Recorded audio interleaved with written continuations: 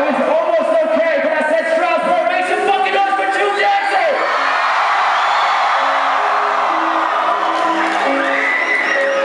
Hands in the air, let's go!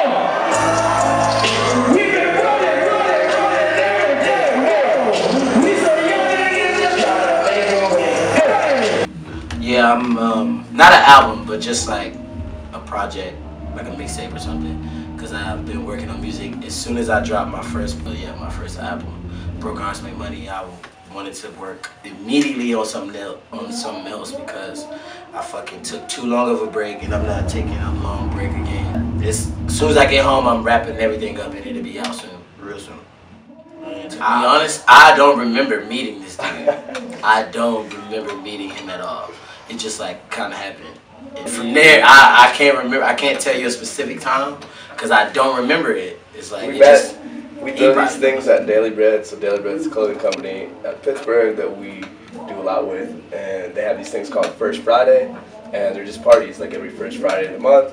And I think it was Choo and the Come Up and somebody else, and I was the DJ for it, and I just DJ'd the thing, whatever. And we just started talking kind of from there. And every time he would come to Pittsburgh, I'd meet up with him because I'd be around, blah, blah, blah. We would just kind of go do our own thing, go out, get drunk. And it started out as more of a friendship than a DJ thing. And then we're like, well, we have chemistry kind of already just being together. So let's try it out on stage. And we did it a couple times. As far as Mac and Wiz go, they had a huge impact on the industry. As far as like being from somewhere that's so unknown at that time when they were blowing up, both of them.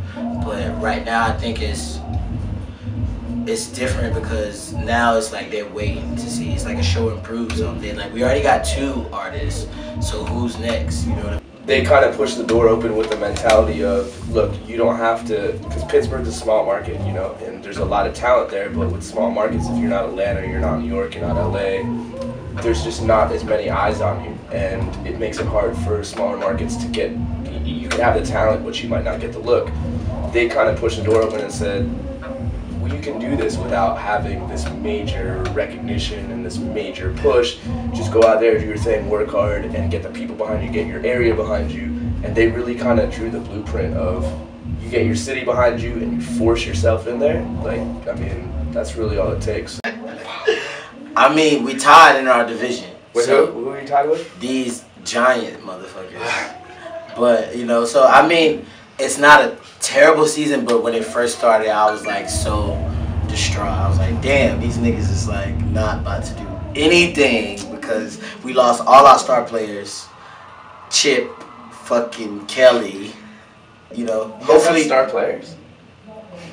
You hear this guy?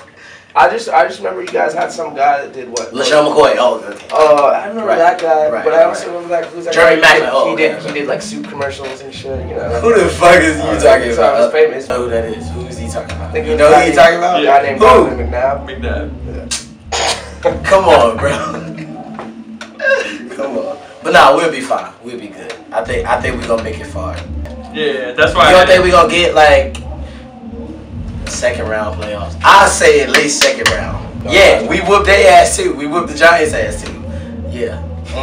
So you can't even like have an opinion in this conversation right now.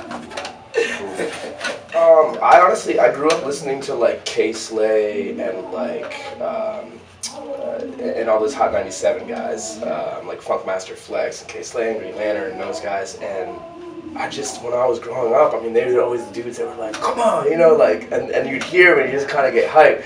And then I also kind of have an EDM, you know, twist to it too, where I just see a lot of DJs do that. They just kind of like play music and they'll say stuff every once in a while. And EDM DJs especially, like, they'll jump around, but they won't address the crowd.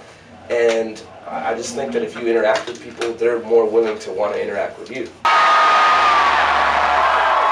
I say free shit, you say free shit, free shit, free shit, free shit. I think the skills that I possess is that I can focus on my goals. Like I'm really glad and really blessed that I can like sit down and work on a certain you know, goal or situation and just like get to it instead of like playing around or procrastinating. I've never been like certain things I procrastinate like everybody. Like nobody wants to get up in the morning for school. I definitely procrastinate with that. But like or like and something I want, nah, I don't procrastinate on anything I want. I just go do it and I will work till I get it. Skills I possess, I just work hard. I mean, that's really all. I just work hard. I'm not the best at anything, you know what I mean? I'm not that different than anybody else. I just bust my ass and do whatever I gotta do to make it happen. And that's really, I mean, I got a lot of luck on my side, and I'll be the first to say that, you know, but I also put myself in a position where I'm around the people I need to be around, and I just kind of put myself to be available. And, you know, other than that, I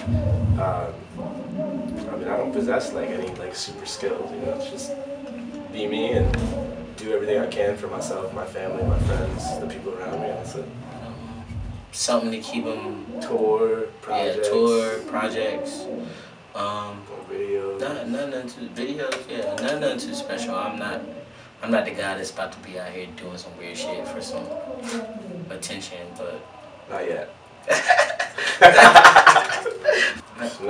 Another year of work. Just help my homies out, help myself out.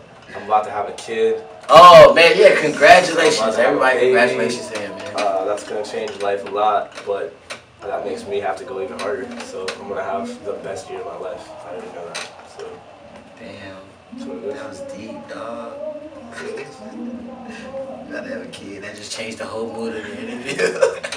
Serious, man. That's serious. It gives me more reason to go hard. It gives me more reason for God Daddy Choo to go hard too.